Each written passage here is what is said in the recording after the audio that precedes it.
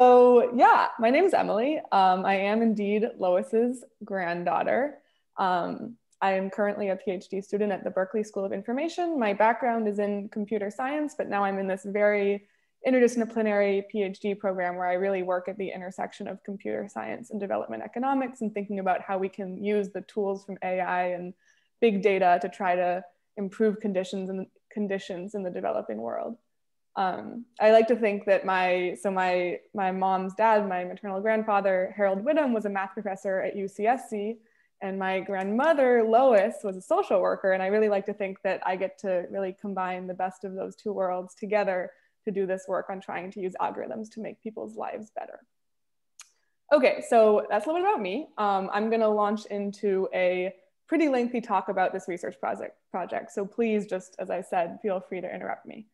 Let me start by saying that this project is something I've been working on for about a year, but it's really a collaboration with a bunch of wonderful people, including my advisor, Josh Blumenstock at Berkeley, but also professors from Northwestern and the University of Mannheim. So this is really a team effort. Okay, so I'm gonna just have this quick agenda slide and I'll come back to this as we go through the talk to kind of keep some structure. I'm gonna give some background and context on COVID in Togo. I'm going to talk about this problem we're really trying to address, which is how to find poor people to give money to. Like during the pandemic, poor people really, really need money to be able to keep their lives going, but it can be really hard to actually figure out who to give that money to. And so that's the core question we're going to try to be answering. I'm going to talk a lot about the techniques from AI and sort of algorithmic methods that we use to do that. I'm going to present some preliminary results on how accurately we're actually able to do that in Togo. And I'm going to talk about some of the ethical questions embedded in using AI in these kinds of contexts, which I think are really interesting, potentially as interesting as the technical questions, and I hope you'll find equally fascinating. And then I'll talk a little bit about what kind of ongoing research we have. This is definitely a project that's really still in progress. So you're kind of getting a snapshot partway through, but there's still a lot going on. All right, so starting off with just a little bit of context, probably many of you are aware that COVID and this pandemic has actually set back sort of progress out of poverty in the world quite starkly. So you can look at this graph on the upper left here, which is showing you kind of the projections of people moving out of poverty globally going into the future. That's the black line. That was the pre-pandemic projection, and then the colored lines are showing you various projections that happened during the pandemic. So we're looking at like 100 million people approximately being pushed into extreme poverty as a result of the economic downturn from the COVID pandemic. So in addition to all the health costs, like this is a really, really big deal. In response, basically, most countries in the world, including my own country, the US, have launched targeted social protection programs that are meant to give aid to the people that need it most during these really hard times. So in Africa alone, 30 different African countries launched social protection programs in response to COVID-19. And then just all over the world, you saw this happening. There's like an incredible scale up. That's what this bottom right graph is showing, just this incredible scale up in social protection programs during the pandemic. But the sort of central problem to social protection programs is that typically you have a limited budget. You only have like N dollars that was approved by your government to spend, and everybody wants that money, but only some people really, really need it. And so the central problem is this problem that we call targeting in development economics. It's figuring out who should get the money that you have, this limited budget that you have. Probably a lot of you are aware of how that worked in the US and how it works in many developed countries. Typically what you'll have, like what we had for the checks that were given out in the US, is the government took tax returns, and tax returns have really good records of income, right? So you have exactly everybody's income, and then everybody below a certain income level received aid. So that's called means testing, is kind of the fancy name for that. Unfortunately, in developing countries where many people are working in the informal sector, often a lot of people are farmers, people are outside of the tax net, you don't have that really good record of income for everybody. Like I think in Togo, for example, 10% of people are inside the tax net. So you don't really know who's wealthy and who's poor on that kind of official level. And so as a result, in the last like 20 years, development economists have been coming up with all kinds of sort of clever proxy ways of trying to figure out who should get money, trying to solve this targeting problem, based on proxies like measuring what kind of assets people own, based on what's called community-based targeting, which is going into communities and sort of collaboratively figuring out who needs money, based on just giving money in certain areas, that's called geographic targeting. So I'm going to come back to these different methods a little bit later on in the talk, but basically all of these measures are proxies, and so they have some error. And then there's the even sort of bigger challenge is that during COVID-19, first of all, it's a huge economic shock, so it becomes much harder to figure out who's wealthy and who's poor. Maybe there's some people who are sort of new poor who weren't poor before the pandemic. And then also it's very hard to go in person and actually sort of interview people to figure out who needs money. So we need to come up with new contact-free ways of identifying beneficiaries and solving this targeting problem.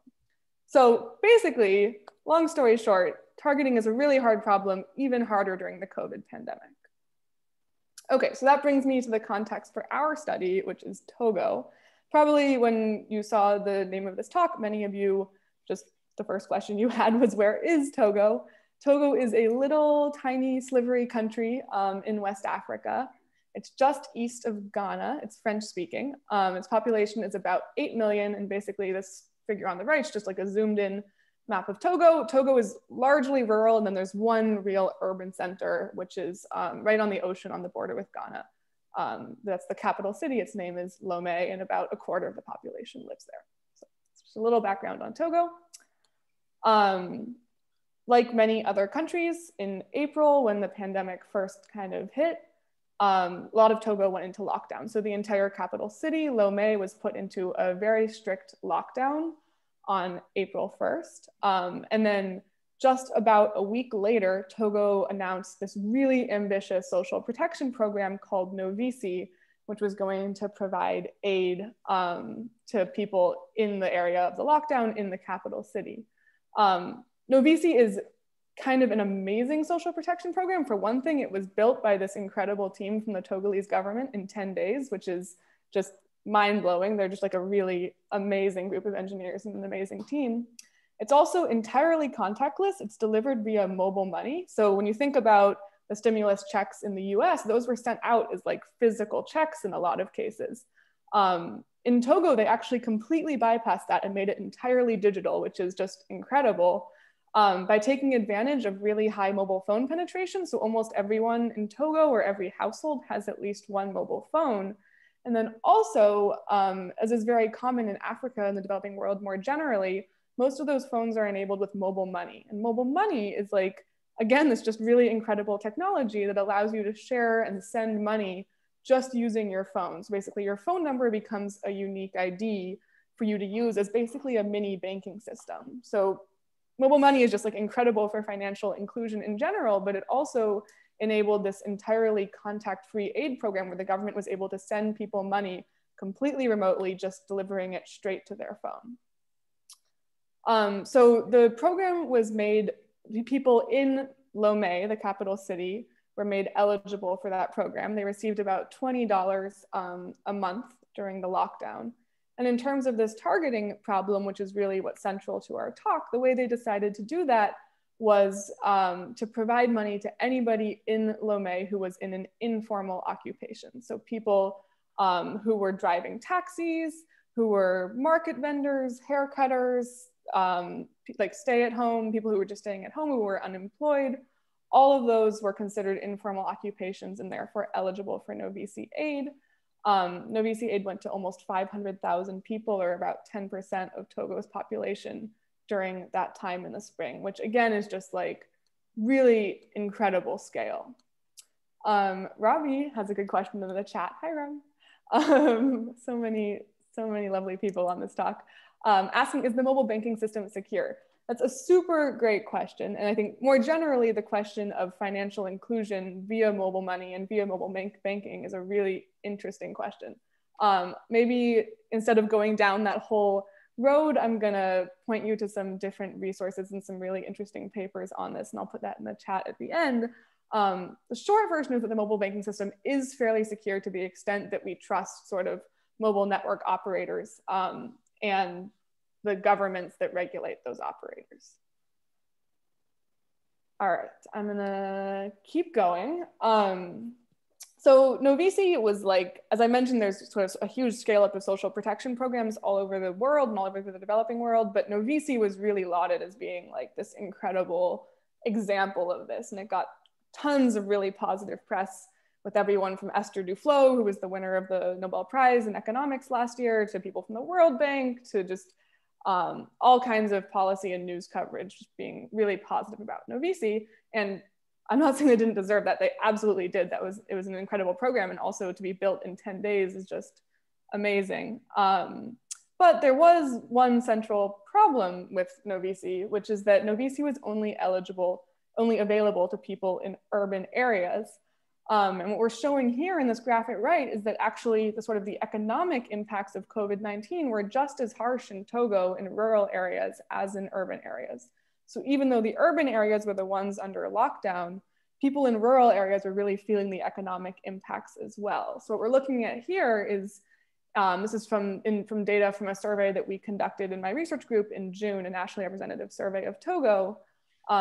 In orange, we're asking people, what was your income in the past week? And then in blue, we were asking, what was your income in a week pre-pandemic? And so you can see that in both urban and rural areas, it's like a really scary drop between the pre-pandemic and post-pandemic income. And it's pretty much the same across urban and rural areas.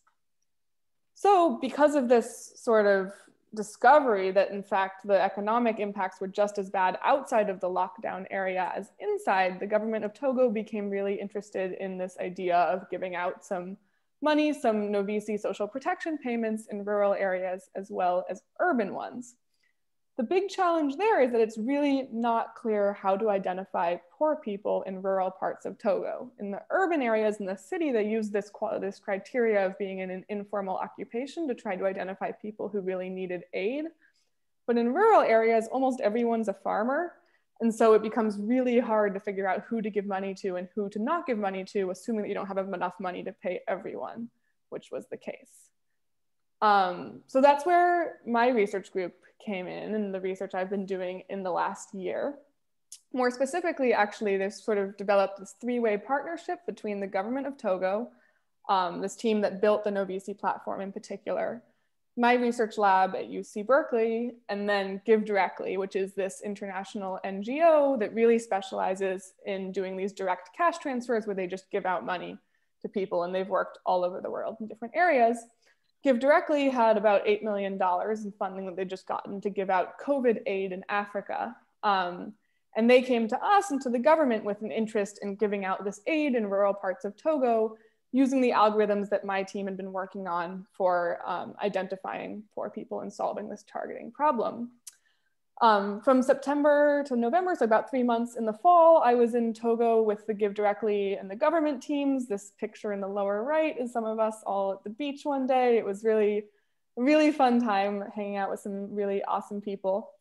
So we all worked together for about 3 months to build out this platform. And then in the winter, these past couple months, there have been about 30,000 transfers distributed to Togolese people living in poverty in rural areas, and about 70,000 more transfers are scheduled to be dispersed starting in about 3 weeks, which is really exciting.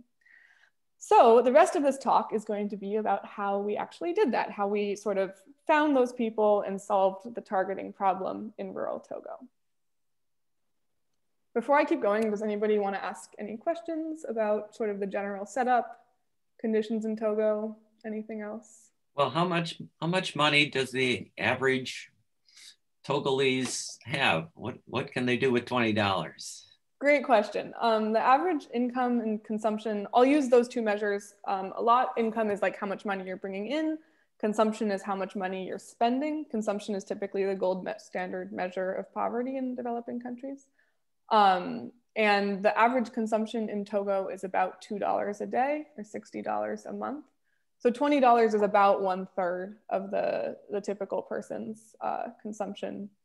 And I guess it's also another number worth keeping in mind is that the international poverty line is $1.9 per day. So about half of Togo lives below the international poverty line. It's a very poor country. See also a question in the chat. Does the Togolese government support NGOs? That's a really interesting question. The Togolese government turns out to be very complicated. There's a lot of different arms and different groups, and I can only speak to the one that I worked with, which is the Ministry of, it's not actually a good translation, the Ministère de l'Économie Numérique, which is like the Ministry of Digital Economy. And this particular ministry works a lot with NGOs and was super supportive of this particular project. So they in particular were really worked a lot with NGOs. I can't speak to the rest of the government. Other questions? Did the team need to work in French? Mark is asking. Yes, mostly. I'm lucky that I learned French in high school and it became really useful for this project. I speak much better French now than I did a year ago. No one in Togo really speaks English outside of the government, so most of the work was done in French. And I'm lucky to have a French collaborator who was also very helpful for that. Percent of the population can read and write. Oh, I don't know this one off the top of my head, but I should. It's pretty, like basic literacy is pretty high. I want to say maybe 70%. I do know that it's much lower among women than among men. That became really, it's actually a really important question to the extent that like to be able to register for this program, registration was done over the phone. And so being able to send sort of basic text messages and do basic writing was really important. And then another question, does the 30,000 already paid and the 70,000 to be paid in April cover the problem? That's a really interesting question. Yeah, it's, I think that it's a more complicated question that I wish I could answer it more directly. Let's like, the simple answer, I guess, is that, like I said, about 50% of Togolese live below the poverty line. So just reaching 100,000 people is like not really enough. It was how much money Give Directly had. So that's what we've been focused on, is like how best to distribute those 100,000 transfers. But certainly like to be able to reach every Togolese below the poverty line, it's not nearly enough. At the same time, the government of Togo has been giving out a lot of aid in parallel, which has been helpful, but basically not enough. I think more generally, there's a question of like, actually given a certain budget, it might make more sense to like give a lot of money to very few people to really lift them out of poverty. So there's some really interesting literature in development economics looking at like, actually, if you really want to permanently change someone's life, you need to give them like $1,000 or more. So it might actually be sort of more long-term impactful to give a lot of money to very few people and like really solve the problem for them versus to give like very short-term aid to a lot of people. In this case, we decided to try to cover more people with smaller transfers because of sort of the short-term nature of the COVID pandemic.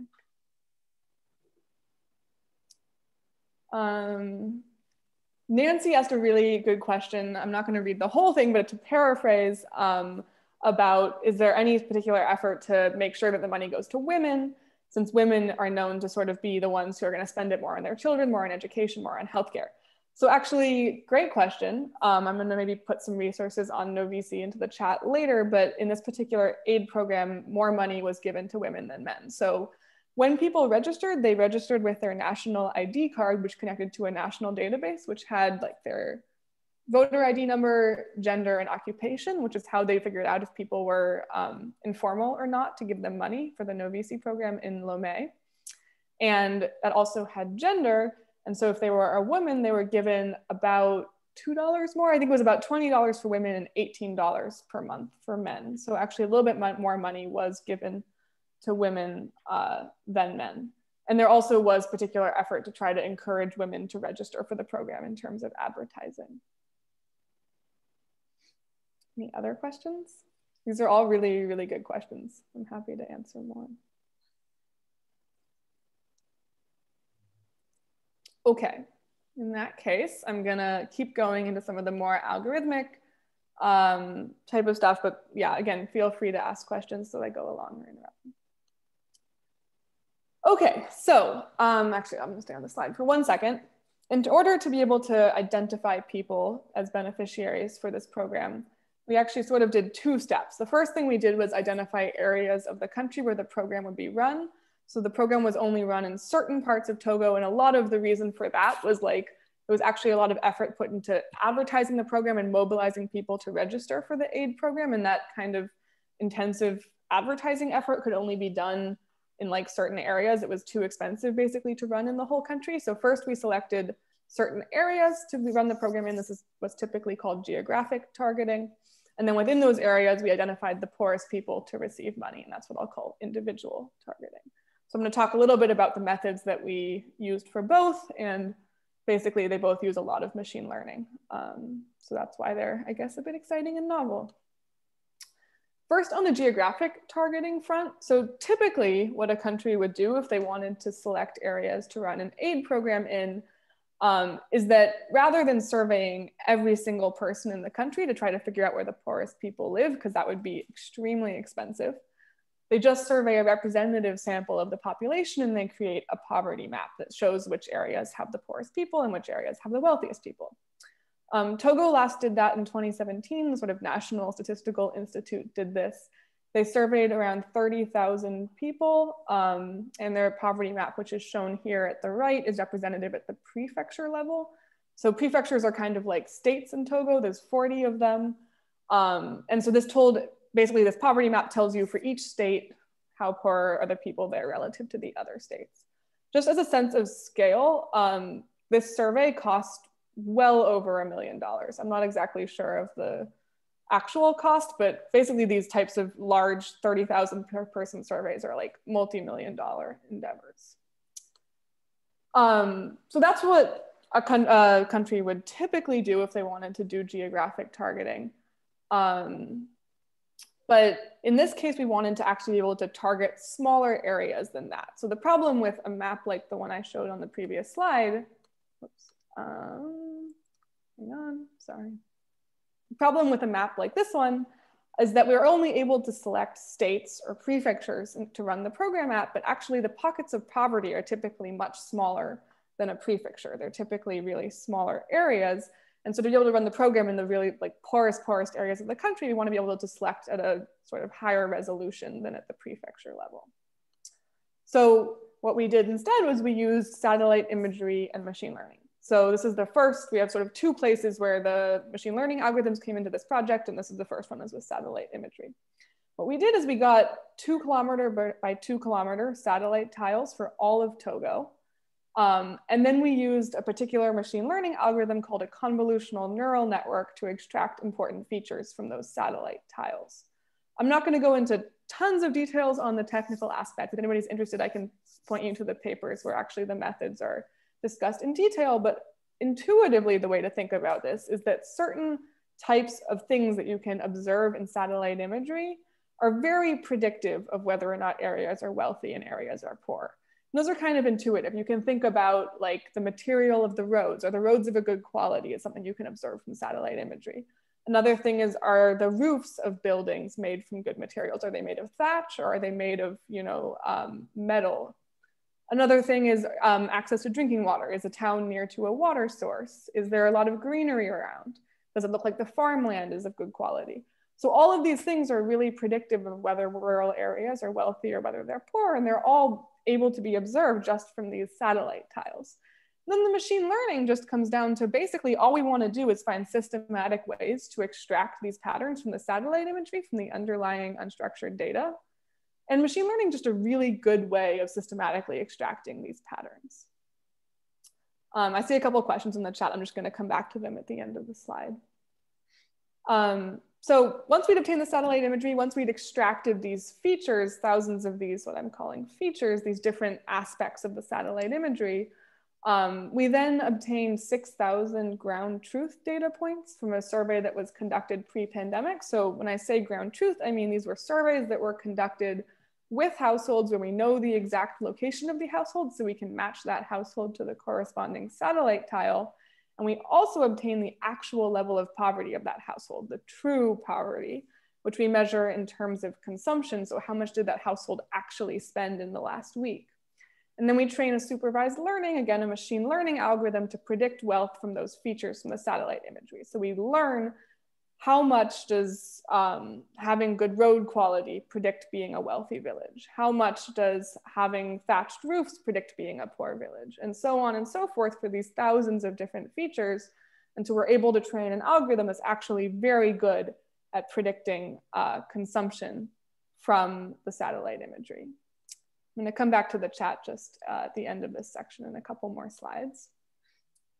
And so just so you can see what this looks like, at left, what we have is all of these satellite tiles, the predicted level of consumption. And you can really see that down here in the capital city in Lomé, there's much higher predicted wealth than in basically all the rest of the country. And you can see that the north of the country, all of these areas are poorer than the capital city, but you can also see that these pockets of real poverty are very small, right? It's not like a whole state is poor, it's that these really like pockets of deep poverty around the country. So we took these satellite tiles, we overlaid them with high resolution data on population density also obtained from satellite imagery. And we used that to calculate the consumption or predicted, let's say, consumption via machine learning of every canton in the country. Cantons in Togo are like counties, there's about 400 of them. And then we use these levels of consumption obtained from satellite imagery for each canton to identify the 100 poorest cantons in Togo, which is where we ran the aid program. And in the end, you can see it's about what you would expect, that most of those cantons are in the north of the country, which is the poorest, but we have a few scattered throughout the country. All right, so that's kind of the end of the section on machine learning and satellite data. I'm gonna answer a couple questions from the chat, and if there's other questions, feel free to shout them out or put them in the chat. Robbie asked about funding.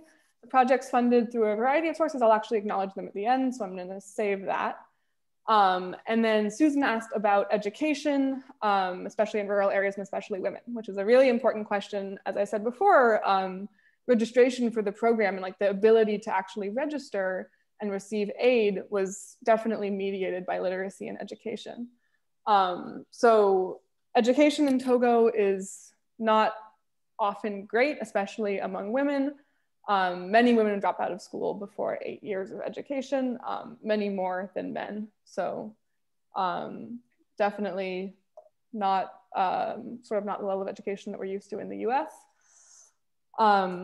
And I guess also worth noting that actually schools were closed in much of Togo as a result of COVID for a few months. And so we were really hoping that the aid being given out by Give Directly could help keep kids in school or help pay for school fees, because schools were just reopening in the fall when the aid was being distributed. We're actually doing a separate study to evaluate whether that actually helped. Robbie asked what's the size of Togo. Togo's size is about 8 million. That's actually almost exactly the same size as Switzerland, if that's helpful. Do they speak French? Yeah, so French is like the lingua franca. Most people speak French, particularly if they're educated. Everybody in the capital city speaks French. And there's about 30 different local languages in all of Togo in like various parts. It's like super linguistically diverse, which is fascinating. And also like really interesting for just the logistics of running an aid program. Like they did advertisements for the program over the radio and had to do them in like so many different languages. We also ran a bunch of phone surveys to sort of gather this ground truth data on wealth. And those surveys had to be done in like 30 different languages, which was also really interesting. Okay, I see there's so many questions, which is great. Robbie asked about education fees. Education is close to free, but then typically students have to pay for their own uniform and books. So there is some fee to being able to go to school. How expensive is mobile phone service for an individual? Really interesting question. I'm going to come back to mobile phone ownership and mobile phone service at the end, so I'm going to save that. And okay, this is the last one I'm going to answer, and then I'm going to keep going so that I don't keep you all way past the time I'm supposed to. Where is individual income mainly coming from? Also a really interesting question. So in rural areas, typically most income is coming from agriculture. And so it's maybe not even income. A lot of people are like subsistence farmers. So this is one of the reasons that we don't actually use income to measure poverty in the developing world typically, is because so many people are subsistence and are just growing their own food. Maybe they don't even really have income in that sense, but they are growing food for themselves to eat. Other people are in sort of various informal types of work. also like sort of selling food at markets, various kinds of typical informal labor. Okay, thank you. Okay, I love all the questions. Please feel free to keep asking. I'll probably kind of do what I did now, which is save questions for a few slides and answer them at the end of a section. All right, so next I'm going to be talking about individual targeting. So after we selected areas to run the program in, the next step was to select which people in those areas would actually receive the aid. We wanted to make sure the aid was really going to the poorest people in those areas. And we did that, spoiler alert, with mobile phone data and more machine learning. But first, I'm going to just briefly, for context, talk about what you would typically do for individual targeting and why we weren't able to do that in the context of the pandemic. So I mentioned at the beginning that sort of the best way of choosing people for eligibility, the best way of targeting would be this thing called means testing, where you actually figure out who is the poorest in terms of either income or consumption, and then provide them with aid. The reason this isn't really feasible is that it requires either, like I said at the beginning, good records of income via something like tax returns, like this administrative records, which don't exist in the developing world. Or it would require going to every single person in Togo and doing about a 2 or 3 hour survey to determine what their actual level of consumption is. Consumption is extremely expensive to measure because you have to ask them, you have to ask them all these questions to figure out how much money they actually spent in the last week. That's actually a very challenging question to answer. An alternative and slightly cheaper method would be to use something called an asset index. This is pretty common in developing countries. So instead of trying to measure consumption, which is really expensive, we might instead just measure something about how many possessions a person has. So it's fairly common to go to households and ask, how many fridges do you own? How many TVs? Do you own a good working toilet? Is your roof made of good materials? Are your walls made of good materials? And like about 20 questions like that, and basically form kind of a poverty score based on these so-called assets. That's cheaper than consumption because it's so much easier to measure in a short survey, but it's still really expensive because you have to talk to every single person to be able to figure out who's wealthy and who's poor. Yet another option is something called community-based targeting. This has become pretty popular lately, which is that in every village, either the community leaders like the village chief, or potentially sort of in a collaborative exercise with the community members, you would determine who's eligible for aid. So they would sort of select themselves the wealthiest and poorest people and make sure aid's channeled to the poorest people. The challenge with that is that it's like super subject to favoritism. So for example, a chief could choose to give money only to their family members. But more generally, the real problems with either of these two options, either the asset index or the community-based targeting, which are kind of the standard targeting methods used in developing countries right now, are that A, they're actually not that accurate. They have a lot of errors of inclusion, so people who shouldn't be getting money who do, and errors of exclusion, people who should be getting money but don't get any money. So they're, first of all, very subject to errors. And second of all, they're really expensive. So you have to go and talk to every single person or run these really expensive community targeting exercises. And third, and most importantly, in the context of the pandemic, they require going in person. So these would require actually going to every village or every household and talking to people. And we wanted to develop something that was contact-free and so could be safely done during the pandemic. And that's why we turned to this alternative idea of using big data sources to predict who's wealthy and who's poor. There's not a lot of big data sources coming out of the developing world. Like in the US, we think about big data and we have the internet and we have all this data that's recorded about us from smartphones and like so much sort of creepy, but also really rich data being recorded about us all the time that might be really predictive of welfare. In the developing world, we don't have that, but what we do have is that almost every single person owns a mobile phone. I see a question in the chat about don't the poorest not have cell phones? Great question, and I'll come back to that towards the end. For now, let's just think the fact that like most people have a mobile phone. In Togo, about 90% of households have a mobile phone. And the way people use their phones can be super, super predictive of who's wealthy and who's poor, so that can be really informative for targeting aid. Just to give a little outline of how this actually works, We obtained about 2 years of mobile phone metadata from Togo's 2 mobile phone operators. They only have 2 operators and they have a complete duopoly on the market. What this mobile phone metadata looks like, sometimes it's called call detail record. So you might hear me call it CDR, which is an abbreviation, but it's just this mobile phone metadata. Basically what we see is for every call and text placed on the mobile phone network, we see the date, time, duration, and the phone number that made the call, the phone number that received it, and also what cell tower the call pinged off of, which gives you like a measure of geography. For every mobile money transaction, I talked about mobile money at the beginning. For every mobile money transaction where someone sends someone else money, we see the date and time that occurred, how much money it was, and which phone number sent to which other phone number. And then also we observe things about mobile data usage. So if they're like surfing the internet on their smartphone, we can see how much they're using. But we don't see anything like the content of text messages or the content of phone calls or anything. It's all what's called metadata.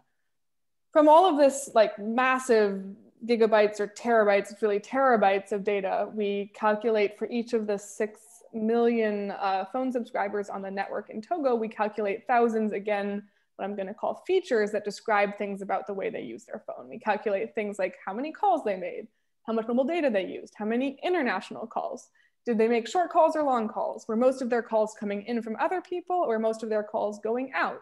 How many different people did they send text messages to? And like thousands and thousands of others.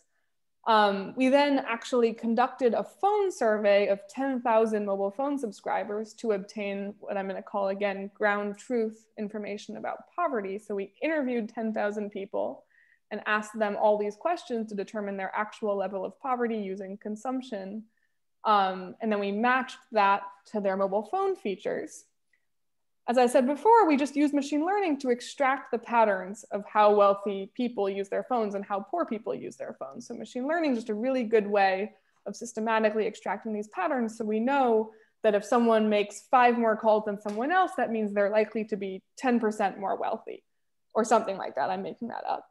And so on and so forth for all the thousands of other features until we've built this really complex machine learning model that predicts wealth from all of these thousands of features.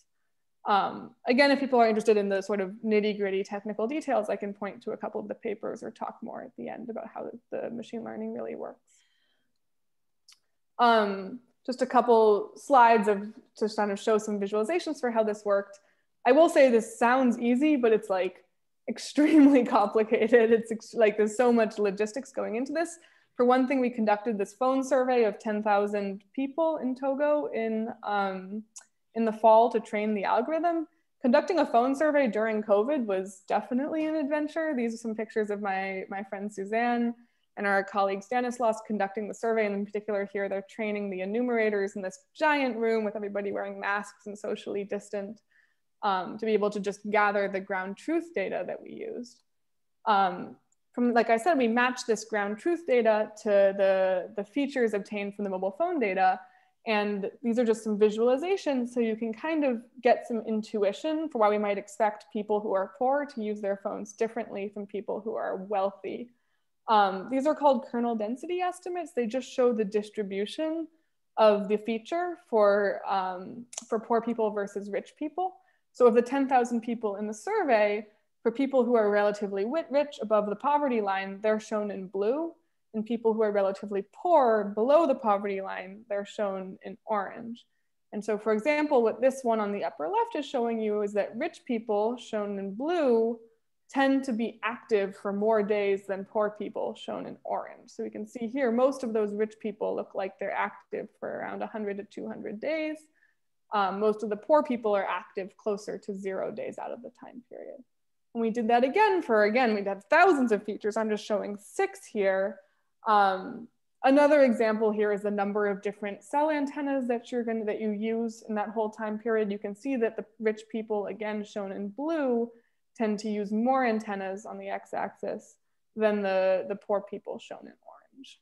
And again, you can, like I'm just showing 6 features here, but there's thousands. From all of these underlying features, we train a machine learning model that lets us predict actual consumption from the mobile phone features.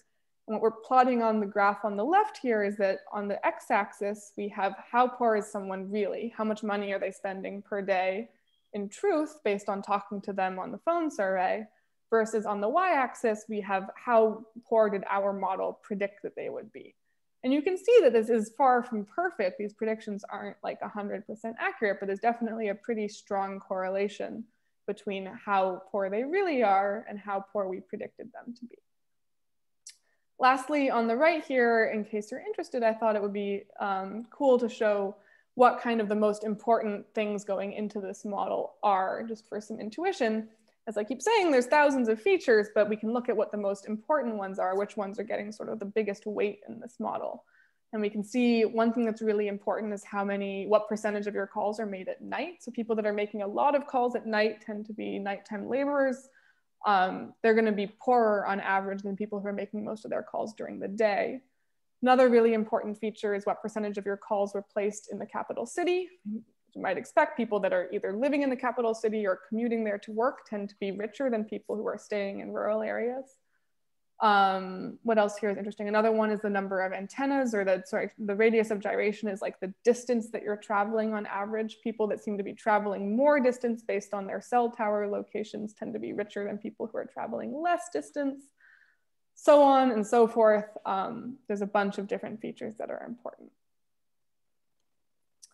Lastly, before I get to the questions on the chat, just to finish off with what we did. So every of the 6 million subscribers in Togo was associated with a predicted consumption based on their mobile phone data. And then people with their predicted consumption below a certain threshold, in this case, the threshold was $1.25 per day, were eligible to receive aid. So in order to receive aid, you had to meet 2 criteria. Well, first you had to register for the program. Then you had to be registered in one of the cantons that was selected to run the program in.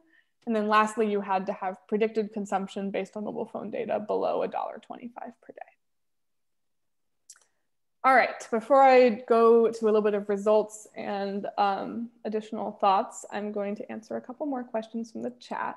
Okay, the questions, like I said, about poor not having phones, I'm gonna come back to that in about 5 minutes, so just hang tight. And then from Sheila, I have our calls cost based on the amount of data, international calls, like what we do here. Great question and very important for why this actually works. So yeah, there's really interesting phone plans in Togo. Like the phone plans sort of change on a daily basis and they're constantly having these specials and all of this stuff. But essentially, mobile data is expensive. How much you pay for mobile data depends on how much you use. So you like prepay for, a gigabyte or whatever. And then when that runs out, you buy another one. Also, international calls are really expensive if you place an outgoing international call. Beyond that, it's like a text message costs, I want to say, I don't remember, a few cents. And then a phone call depends on how long your phone call is. But it's pretty similar to what we have here, I would say, on the whole.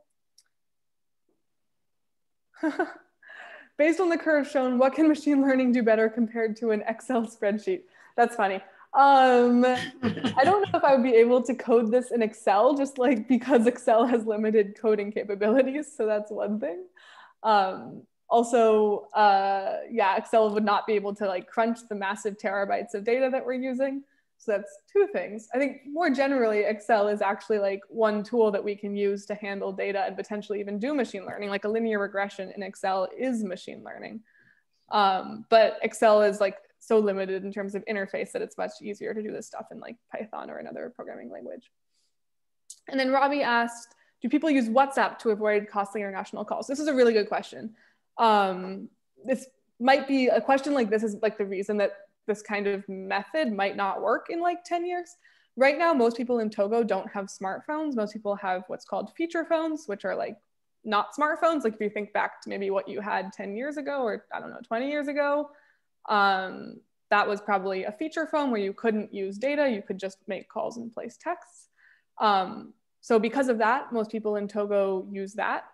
Use just calls and texts, but perhaps in 10 years that's going to look different. And already, especially in the capital city in Lomé, a lot of people are using smartphones and using WhatsApp. Any other questions? Cool. I think I have about 10, maybe 15 minutes to go. Does $2 a day allow a decent diet? That's a really interesting question. Maybe I'll point you to some papers at the end of the talk. $2 a day is definitely enough to allow a decent diet, but we actually see when we look at what poor people are choosing to spend their money on, you often see that they're choosing to spend money on things that are not food. Not to say that they're necessarily choosing to spend it on like goods that aren't what you like sort of bad things like cigarettes or alcohol, but there's lots of other stuff like children's education, healthcare costs, investing in small businesses, all of this kind of thing. So often people who are very poor will actually eat a less good diet than they could, but spend that money on other things. And then Nancy asked, how can they receive money without a smartphone? So this is the magic of mobile money. Mobile money works without a smartphone. It works just on feature phones entirely over like a text message interface. And that's why mobile money is amazing, in my opinion. It's really an incredible technology. Other questions? All right, I'm gonna keep going. So I'm gonna show just a couple slides on preliminary results in terms of how accurate these methods actually were for finding the poorest people. And then I'm gonna talk about some of these like larger social or ethical or whatever you wanna call them questions around the program. So the key question that we wanted to answer as researchers is like, we came up with all these really complicated schemes for identifying the poor. We think that they were good. We think that they were especially good because we were able to do them very cheaply and without having to actually see people, so entirely contact-free. But we want to know, compared to like other types of targeting methods we could have used, how accurate were these methods?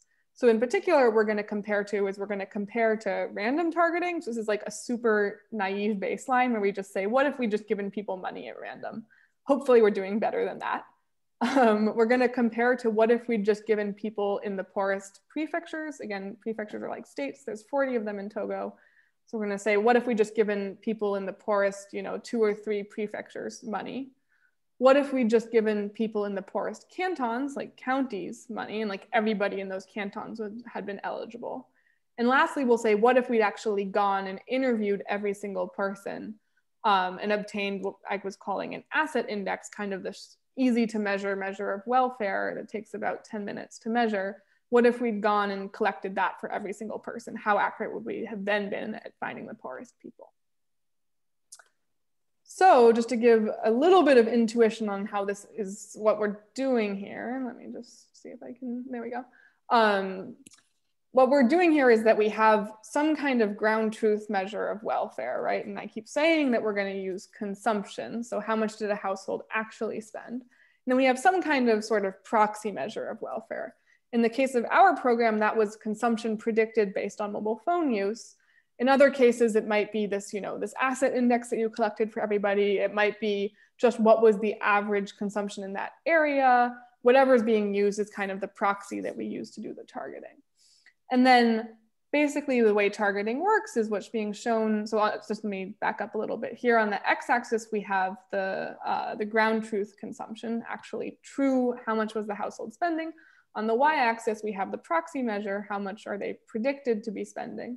And then everybody below a certain level for that proxy measure is eligible to receive aid. Everybody above that level is not eligible to receive aid. And so that's what this, this horizontal line is showing. And then in terms of who should have actually received aid, everybody below a certain level in terms of actual consumption should have received aid, and everybody above a certain level should not have received aid. So that's what this vertical line is showing. So what you're going to end up with is some people who should have received aid who did get it. That's what we're going to call correct inclusion. Some people who shouldn't have received aid who did get it. That's shown here in the right quadrant. That's what we're going to call incorrect exclusion. And then also some people who should have received aid who didn't get it. That's up here in the left quadrant. That's what we're going to call incorrect inclusion. And then also some people who shouldn't have received aid who didn't get it. Correct exclusion. So we're going to measure how accurate our programs are on the basis of these different types of errors, inclusion errors and exclusion errors. We're going to look at 3 different metrics for the accuracy of targeting. We're first going to use accuracy, which is just some people were classified as poor, some people were classified as not poor, and some people actually were poor, and some people actually were not poor, and what percent were classified correctly. The second is going to be what's called precision, which is going to be what percentage of the transfers that we gave out actually went to people who were poor. And the third one is called recall, which is what percent of people who actually should have gotten a transfer, what percent of poor people actually received a transfer. And then we're going to evaluate two different cash aid programs.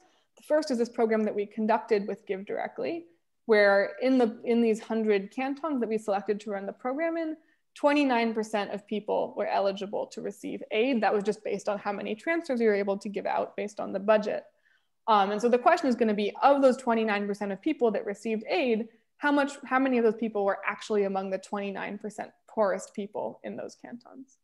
We're also, just for the sake of larger policy, we're going to consider a hypothetical national program, which is going to say, what if we were the government of Togo and we wanted to use these targeting methods to give out money to the 5% poorest people in Togo? So this is not restricting to the 100 cantons where we ran the Give Directly program, just in the whole country, if we use this method and we gave it to the 5% predicted poorest people, what percent of those transfers would go to the people that were actually among the 5% poorest people? And so since we weren't able to, of course, survey everybody in Togo to answer these questions, we used representative survey data that we collected to answer these questions. So first, looking at the Give Directly program, we're going to use these three metrics again: accuracy, precision, and recall. If you don't remember what they were, just think generally that these are metrics to evaluate how accurately you're reaching the poor. We're going to consider random targeting everybody in certain prefectures, everybody in certain cantons, using our method based on cell phone data, CDR, and lastly, using an asset index that we could go in person to collect the data. And it would be quite expensive, but hopefully collect quite good data. And the results that we get are actually pretty compelling in terms of the cell phone approach to targeting the aid. We see that, in fact, the approach based on CDR is significantly better than any of the alternative approaches. That's the green bar, is significantly higher than any of the other bars here, including if we'd gone in person and collected asset index data, which is a very interesting result. And then evaluating a hypothetical national program. So what if we tried to do this in the whole country and provide aid to the 5% poorest in the whole country? We see maybe a little bit more of an intuitive result, but again, still promising, I would say, for cell phone data, which is still the green bar. We see that the green bar is significantly more accurate than either random targeting, giving money to people in certain areas, whether that's a prefecture or a canton, and just a little bit less accurate than going in person and collecting this asset index data, which would be quite expensive. So I think this is pretty much the result we expected to get, but is definitely comforting to know that compared to sort of other alternative approaches to distributing the aid, this approach was either better than most alternatives or slightly worse than a much more expensive approach. Any other, actually, I see there's a couple questions in the chat. So I'm going to answer those. And if you have other questions about sort of the technical work, that's kind of the end of the technical section. So any other questions, now would be the time to add them. Is solar power the dominant source of power in villages? Some villages are on the electricity grid and some are not. Some villages only have solar power. I don't know the exact distribution. It's a good question. Another question is, what are the biggest deterrents to moving up on the wealth scale in Togo? Substance abuse, employment opportunity, productivity. Great question. A few different things, and this is like, I'm not an expert, so I don't want you to take this as like an expert opinion, but my impression is it's largely access to employment and access to education that are the major barriers. So Togo does not have a very strong educational system, so it's hard to, even with a college degree from the University of Lomé, it's hard to get good employment. And then likewise, related to that, there's like not a lot of job opportunities outside of agriculture in Togo. Typically, the way people really succeed is to be able to go to France or somewhere else for employment. Did we get any pushback from the government giving out money when you said they weren't giving it to the right people? Good question. So targeting is a really, it's a really sensitive political problem actually, because people don't want to be told that they're not giving money to the right people. I think in Togo, it's worked out quite well because the government's giving out the aid in the urban areas, and then together with this NGO, we're working on the rural areas. So we kind of did a divide and conquer strategy, which worked out really well. But I think more generally, there's like a really hard question here, which is like, we've developed this contact-free, very cheap approach to targeting, but it's not going to be as good as like spending millions and millions of dollars to collect really good data and go in person and do like really good high quality data collection for targeting. So there's like basically a cost benefit trade-off. You can spend more and target more accurately, but then you have less money to give out to people, versus you can target really cheaply, slightly less accurately, but more money to give away. And so I think that's like the real question, is like, what's the cost benefit trade-off that people are willing to make to find the right people to target? Robbie asked if there was a strong national identity, or is it more village or language based? That's an interesting question. There is a strong national identity in Togo, I would say, which is interesting because it is so tribal. At least that's my impression. I've only spent time in certain parts of Togo. But there is also sort of strong ethnicity and language almost line up one-to-one. And so there is also strong ethnic identity, and there is some ethnic tension. Nancy asked, how transferable is the method to other countries? Really good question. We're gonna find out soon because we're starting a related project in Bangladesh. Should be fairly transferable to any country where there's high mobile phone penetration. In fact, before this, I worked on a very similar project in Afghanistan. So it's been tried in a few different places. The satellite imagery approach is very transferable, but you're going to be more or less accurate in different countries. And that's just going to be the case depending on sort of the distribution of wealth and how people use their phone and so on. And then, okay, last question I'm going to answer for now. Robbie asked, does France or Quebec accept Togolese with their diaspora programs?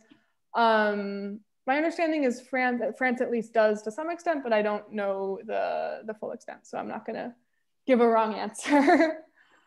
All right, cool. Any other questions? Okay, I'm gonna keep going. This is sort of the last main section of the talk.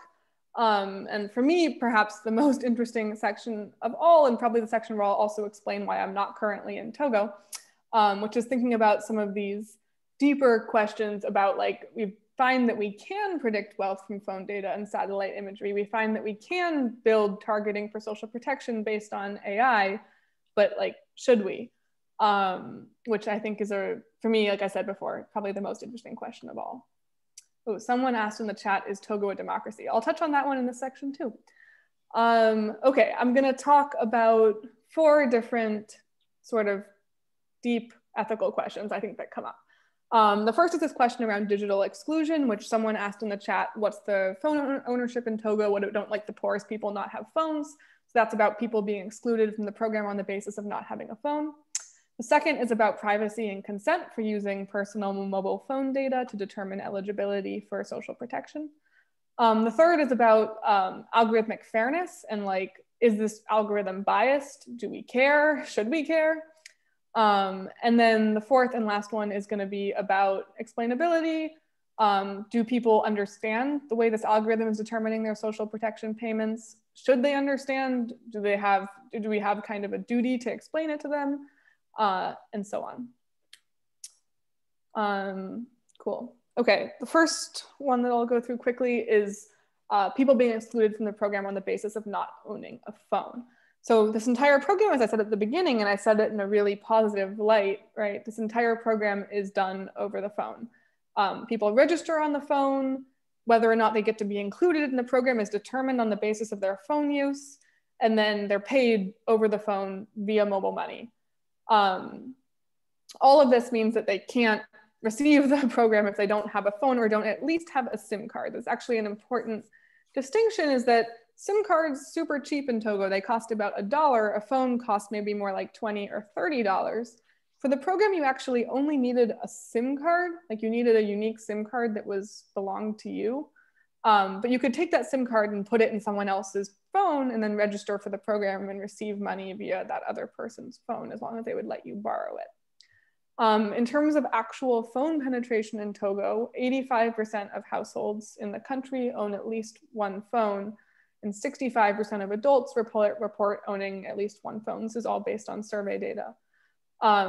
Notably, there's significantly higher phone ownership among men than among women, and there's also significant variation in terms of geography and age. Generally, younger people own phones more than older people, and people in the urban centers own phones more than people in rural areas, as you might expect. So this is a big question, this idea of digital exclusion. I think the way it was justified largely in this program is that they needed to get money to people as soon as possible without going and talking to them. And this was definitely the only feasible approach. This choice of using, having this sort of unique identifier be a SIM card rather than a phone was purposely done to be able to, for the program to be able to be open to a lot more people than if it had been a phone. So anyone in all of Togo could go out and buy a SIM card and register and have the opportunity to potentially get money. And that's definitely, I think that was a step forward, but in the future, there's a lot of talk with Give Directly and the other people we're working with about considering other routes into the social safety net. So in particular, this one idea that's been discussed a lot is the idea of doing this phone data-based targeting. The CDR-based targeting is kind of a fast track into the safety net so people can register via the phone and then quickly get money. But if they are not eligible based on that, there are other routes into the safety net that they can go perhaps in person and have their identity and poverty verified in person. So methods for recourse, basically. Next item is privacy and consent. I hope that maybe some of you were thinking about this as I was talking. Cell phone data was shared with us, the research team only, not the government, by the 2 Togolese mobile phone operators, which was fully licensed and fully legal under Togolese data protection law. But that doesn't mean that it's right, in my opinion. I think it's really important to think about, should people have to consent before their data is used for a program like this? Should it be a requirement that every person gives informed consent before their cell phone data is analyzed to be used to determine their social protection? I think the answer to that question, at least for me, might be different in and outside of an emergency context. So during COVID, I think I see a pretty strong argument that this was basically the only or the best way to get money to as many people as possible, as quickly as possible. But it's not as clear to me that outside of an emergency, it's still sort of okay ethically to take people's phone data and use that without their permission to determine eligibility for a social protection program. Another thing that's been discussed a lot is an opt-out clause. So for example, when someone buys a phone, they could be automatically opted in to have their data shared with researchers to do this kind of stuff. And then they would have an opt-out option in their phone contract. I don't know that an opt-out option is good enough. So I think basically all I'm saying is I don't know, but there's lots of really interesting ethical questions around this type of these privacy and consent questions. And I'm really excited to be working on some of this with some researchers in AI ethics in my program back at Berkeley. I also will say that I think there's some interesting technical solutions to some of this. I'm working on some differential privacy and other sort of technical solutions for trying to make this data as private as possible while still doing useful inference on it. A couple more, and then I'll finish up. Another question is that of algorithmic fairness. So with these types of algorithms that are making really high stakes decisions, we might think that it's important that that algorithm is equally accurate for all types of people, or perhaps for all different subgroups of different types of people. We might think that it's important that the algorithm is equally accurate for men and women, or that it's equally accurate for all 30 ethnicities in Togo, or for different religions. Togo is very religiously diverse. Maybe it's important that it's equally accurate for Christians and Muslims and non-religious people.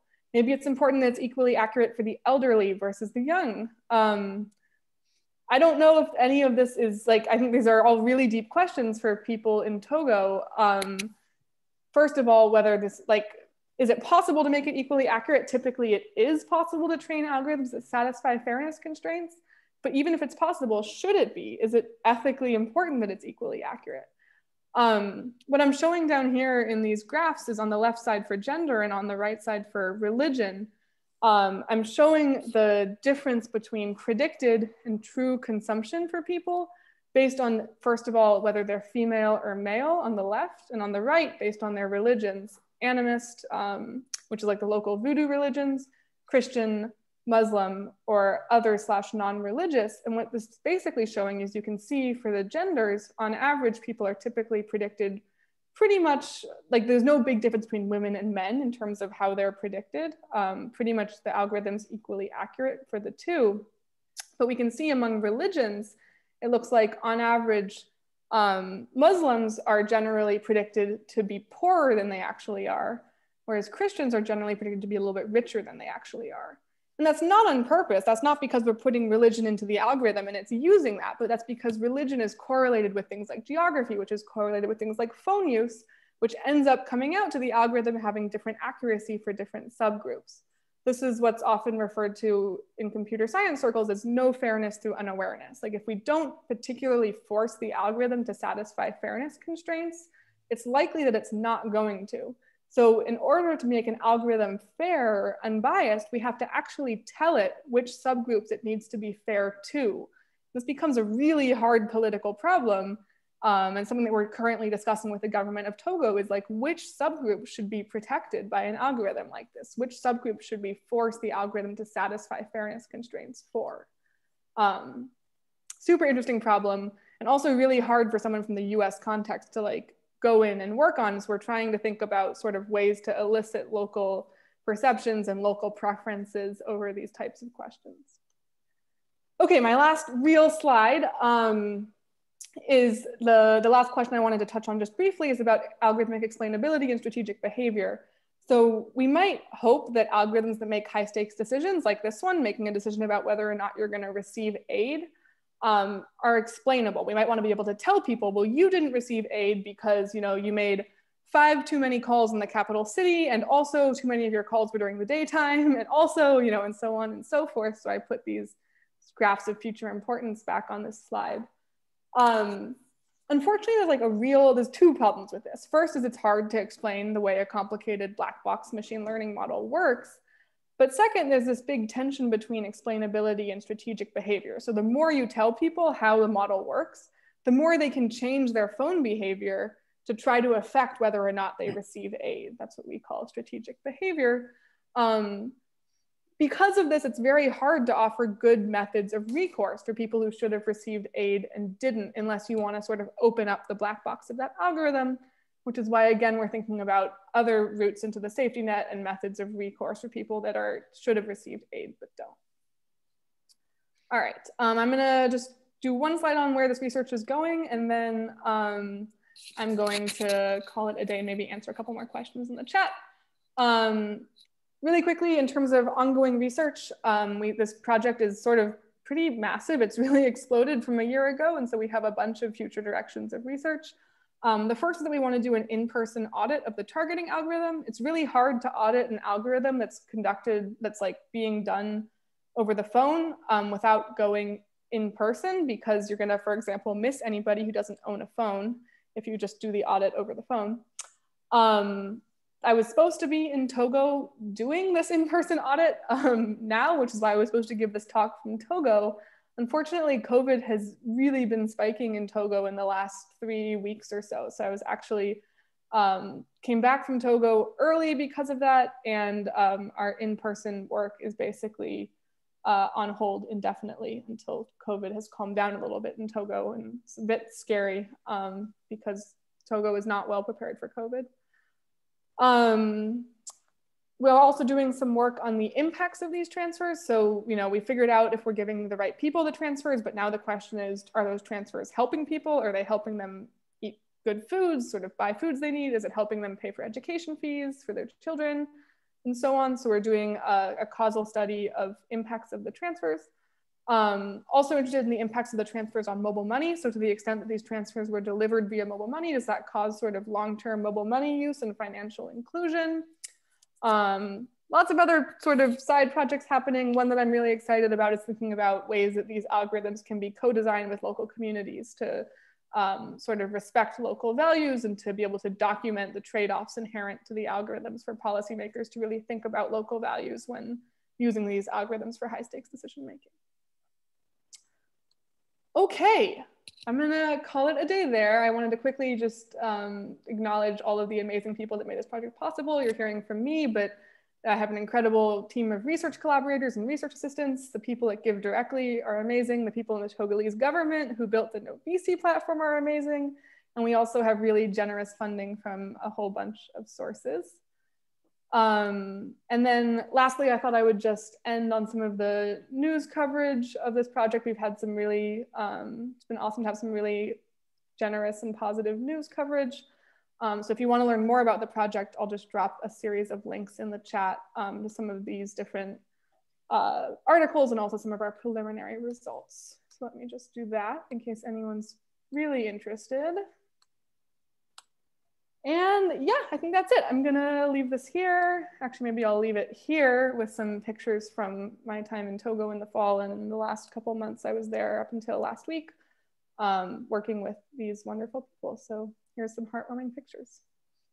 So thank you very much. That was just fantastic. And if you're up for it, I mean, our noon is not our hard deadline here. Another 5 or 10 minutes to answer some questions. Is that okay for you? Yeah, absolutely. I'm sorry. I realized I talked for ages. No. It's good with the questions also. And I have one. I have one directly to you. So all your training is in computer science, but clearly you've become very knowledgeable about the sociology and the economics of the system. To what extent is that a part of your formal training? I mean, are you just reading a lot? Are you taking some other courses? I mean, for this kind of project, you clearly need to know a lot of things beyond the computer side of things.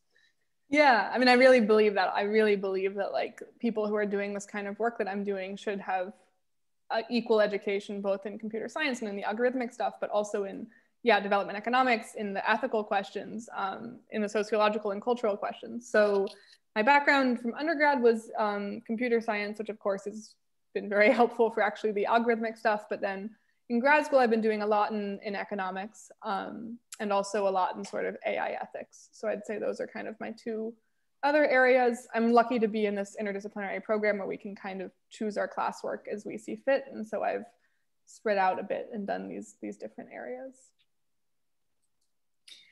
Your grandmother has a question. Grandma, do you have a question? What will you be doing in Bangladesh? And I'll scroll, if people want to ask questions, they can, but if not, I'll scroll back through the chat because I know I missed a few.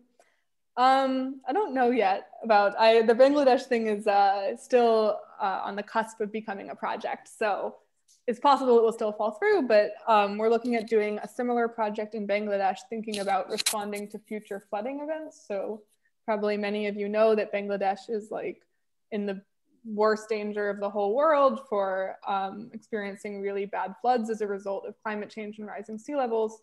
And so we're interested in, can cell phone data in particular and satellite imagery be used to identify areas and people that are really badly hit by floods and channel them cash?